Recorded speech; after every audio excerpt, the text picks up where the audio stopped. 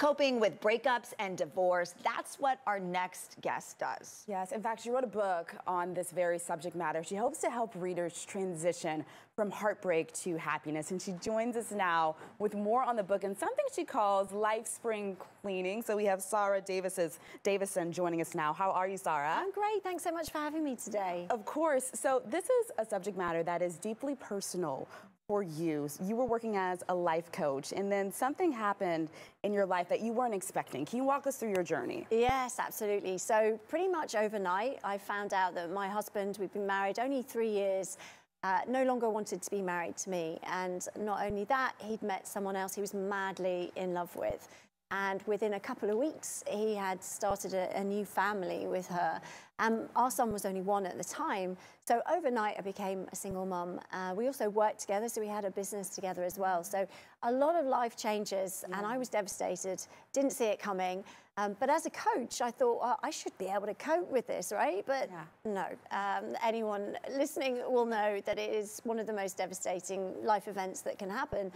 So after a couple of months of being devastated and calling my mom and my friends, I decided, you know, it's time to take my power back and turn this around. You have a choice. This can either define me for the rest of my life, or I can do something more positive with it. And that's what I do now. So how does one do that? I'm sure it's outlined very well in the book, but what is some advice that you can give to someone who might be dealing with that right now? Yeah, well, it's coming into spring, right? So spring cleaning your ex out of your life is a great place to start at this time of year. A lot of us want to declutter our homes, but detoxing your ex out of your environment will really help you and stop you from being stuck. So there might be things around your home, if you wander around, that trigger some of those painful pangs, that heartbreak. Maybe you don't really realize it consciously, but it might be, you know, the mug you have your coffee in the morning, or it might be a t-shirt that you bought on a trip together, or a lamp or a piece of furniture. So notice what they are and move them out for now. Box them up. Don't burn them. Don't throw them in the trash. Oh, okay, that sounds Not yet. Not yet. Maybe in a couple of months when the emotions have dulled down a little bit, for sure. Well, speaking of those emotions, you also recommend acknowledging your anger. Why is that important? I think a lot of the times emotions will keep us stuck as well. So it's about identifying specifically that negative emotion. So if it is anger, noticing what that is and trying to attach a new meaning to it. So rather than, why are they doing this to me? Why don't they love me anymore? What's wrong with me? Asking more empowering questions like, what can I do right now to move this forward? Or what's good about this right now? Which can be tough for a lot of people. They say, nothing, Sarah, nothing's good. But actually, maybe you're learning some resilience, or maybe this is a chance to redesign your life just the way you want it. So it can be a really positive spring clean of your life at this stage. Okay. Now, you mentioned that you talked with your mom, with friends when you were going through this. How important is that to talk to someone about what you're going through? Super important. Although friends and family can get a little bit fed up with this, right?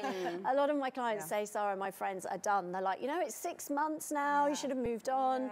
And that's why I created all the support that I created, because people need support groups. There's support groups for everything else in life, but not heartbreak until we came along. So you have a support group that people can tap into? Yes, it's an online support group. So we have people from all over the world. They're called Heartbreak to Happiness. You can dial in for a Zoom session with one of my trained coaches, because I also train other people to do what I do as well and become coaches. So yeah, they're great. And you find your tribe and you can hear stories, share yours, and get advice, which can really be a turning point for a lot of people. So in addition to your book, Uncoupling, and those support groups, you also have a podcast. Can you tell us about that podcast? Yeah, super excited. We've just launched Series 2 of Heartbreak to Happiness. My first guest was one of the Pussycat Doll founding members, Karmeet Bakar. And it's all about the pain to power journey, whether that's heartbreak or any other trauma. You know, I strongly believe that it's not what happens to you that defines you, it's what you do about it that makes you the person you are. So they're all journeys from that pain to power, heartbreak to happiness. And I imagine you can get the book anywhere books are sold, or where can they find it? Yeah, online. It's on Amazon as well, so that makes it easy for everyone. And it's also available as an audio. So perfect. I love that. I love audiobooks. Yeah, me too. Are there any other projects that you're working on that we should know about? Oh yeah, I always have projects going on. We're doing a lot of work with businesses as well, going into businesses and supporting their employees. I also have a live retreat. So if anyone fancies flying over to the UK, it's in a beautiful country hotel in June. 2 days live with me. It's the fastest way I know to help you fast track through your recovery and your breakup. Okay, Perfect. Well, thank you for joining us. Thank you for these practical tips. They were lovely. Oh, thanks for having And me. safe travels back Yes. home to London. Yes, We're thank you getting so back much. soon. Thank you. So if you would like to learn more about this book, again, Uncoupling, you can visit Sarah's website, which is sarahdavidson.com. It's listed there on your screen.